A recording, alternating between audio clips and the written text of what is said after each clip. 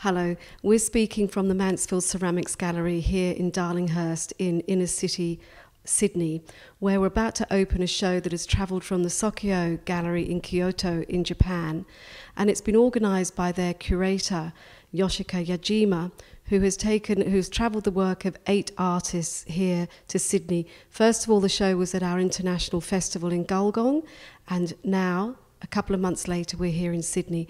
So I'd like to introduce you to Yoshika. Yoshika, I would ask you, first of all, the choices that you made regarding the 8 artists that you've brought here to Australia. Okay, so hello everyone. My name is Yoshika Yajima from Sokyo Gallery in Kyoto. And yes, in response to the question of Bernadette, so I have chosen 8 artists, 24 pieces to exhibit in this beautiful gallery space. The reason is like, well, I focus on the theme of blue and white, and because blue and white has been one of the very representative Japanese ceramic decorations from the past. Blue and white, the pigment has initially brought through the trading with China, operated by East Indian company by Dutch people. So I thought this is a great theme because this time I have brought 24 pieces from Japan all over the Pacific, Asian Pacific Ocean. So this is very interesting idea, I thought. So as you can see in this space, I have selected lots of blue and white pieces. And also I wanted to question what's the Japanese artist in this show. So for instance, I have selected Jun Kaneko, who is Japanese, yet he has been based in US for a long time. So my question is, what is Japanese ceramics? Is that based on the location where the artist works for?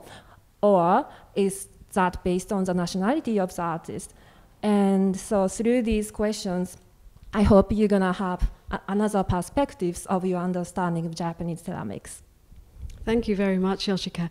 Could we just return, you mentioned Jun Kaneko, who of course is globally regarded, highly regarded as a ceramic artist. If we could perhaps look at this one work here by Jun Kaneko, could you talk us through it?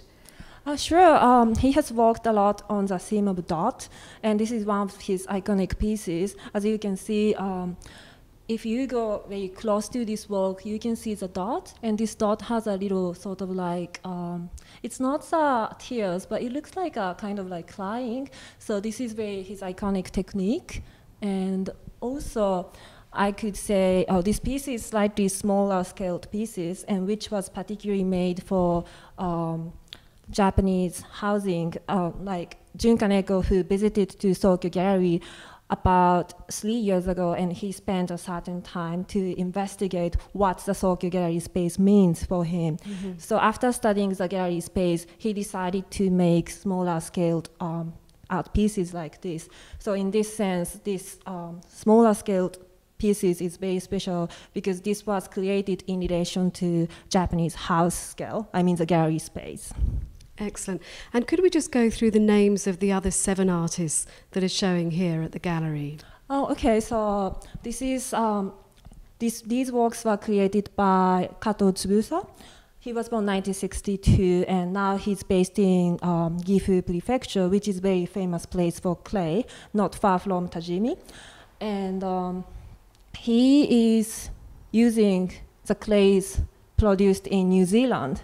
And if I pronounce correctly, these clays are called Kalium. And I thought it's a very interesting idea to bring his pieces back to the clay production place nearby. This is, I mean, Sydney is not so far from New Zealand. So again, this is very much related to the idea of relocation and identity of material and art pieces and what is Japanese ceramics, because apparently these clays are not produced in Japan, yet represented as a Japanese ceramics. So I hope you enjoy these works. Yes. And okay, next I go for these works. So these 2 very beautiful works were created by Fuku Fukumoto, female artist. And recently she exhibited her pieces, these very similar pieces, a stacked T-ball looks like pieces, was exhibited in the Decorative Art Museum in Paris. as a part of Design Week. It's called D-Days. And so now she's very popular in Paris. And to some degree, for me, this stacked tea bowl looks like work. This could come from the idea of tea ceremony. Yes. This is my interruption, so I'm not sure whether the artist thinks in the same way or not, because in the tea ceremony, we have a section of koicha, which means thick tea, and in which we use tea bowls by stacking. So somehow I can relate how works with tea ceremonies practice. So in that sense, this is very iconic and very Japanese in my understanding. Mm-hmm. Excellent.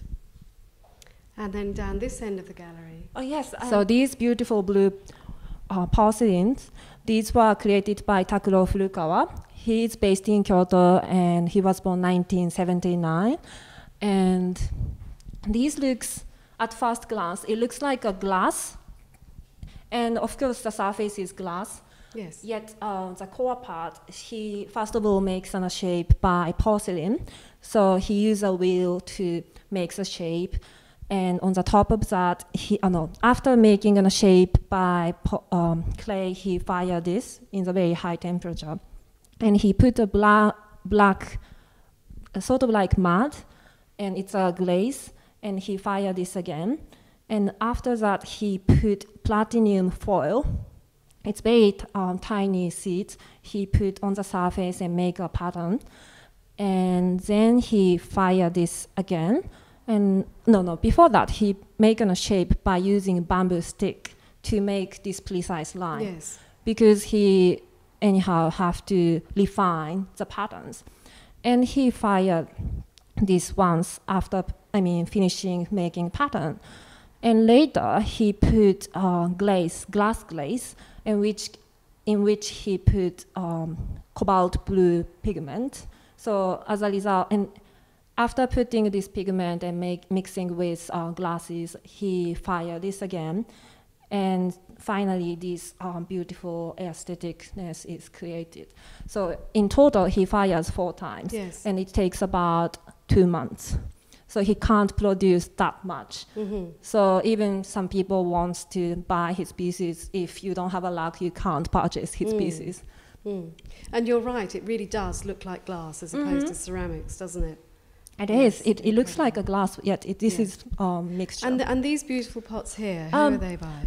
Okay, these works were created by Fuku Fukumoto, the same artist you saw at the entrance nearby. And this is slightly earlier pieces of her. And if you go close to have a look of these glaze, it looks like very much crying for some people and smiling for the other people. And I really like this subtleness, very cheerful and can go with any interiors. So in that sense, this is my favorite piece. And in this corner, this blue and white piece down here is an iconic piece of ceramics. Indeed, this piece is created by an artist, Harumi Nakashima. He is now teaching at Tajimi Ceramic Institute in Japan, and lots of young ceramicists study under him. And yes, apparently this is very eye-catching and very organic shape and quite unique.